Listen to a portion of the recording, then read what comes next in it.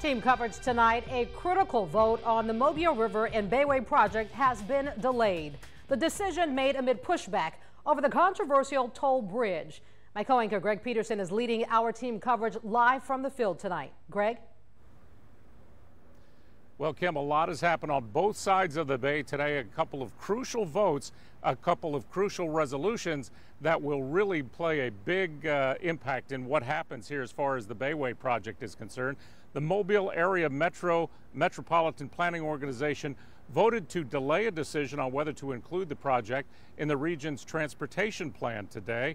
The bridge must be in that plan to qualify for federal funding, and that is huge.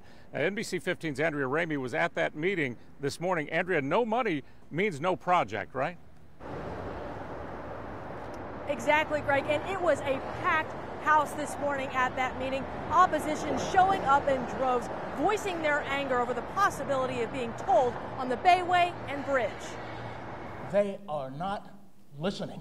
It's rare to see this kind of passion and attendance at the typically mundane meetings of the Metropolitan Planning Organization, or MPO. ALDOT has not done a good job of looking at alternative financing. But today's meeting was different than most. Today, the MPO was considering approving funding for the I-10 Mobile River Bridge and Bayway project. Without the MPO's approval, federal and state dollars cannot be spent on it. No money means no project. I'm all for the bridge, I'm not for the tolls.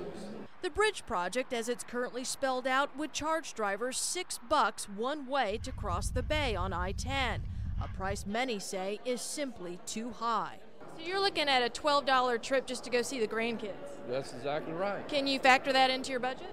No, I'm on disability, and so I'm limited income. With public pressure against the toll at a fever pitch, today Mobile Mayor Sandy Stimpson, the MPO's chairman, said the group should hit the pause button, delay the decision so more funding options can be considered. I'm going to say this, I'm for the bridge, okay?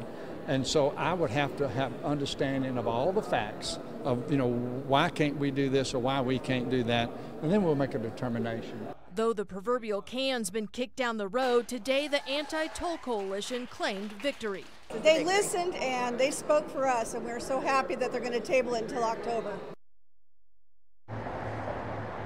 Now, the issue in Mobile is tabled until after the toll authority meets in Montgomery October 7th. It's at that meeting that alternative funding ideas for this project will be discussed. Reporting live in Mobile, Andrea Ramey, NBC 15 News. Greg?